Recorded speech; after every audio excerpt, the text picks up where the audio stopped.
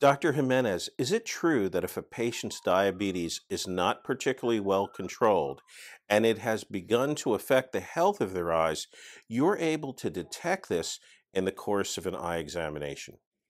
That's correct. Diabetes tends to cause damage to the blood vessel walls, and when that happens, those vessels leak a lot of fluid, and they can cause swelling in the center part of the eye that can lead to uh, visual loss. In addition to that, they can you can develop bleeding inside the eyes, which can cause also severe visual loss. And when diagnosed early and treated properly, you can keep patients from going blind.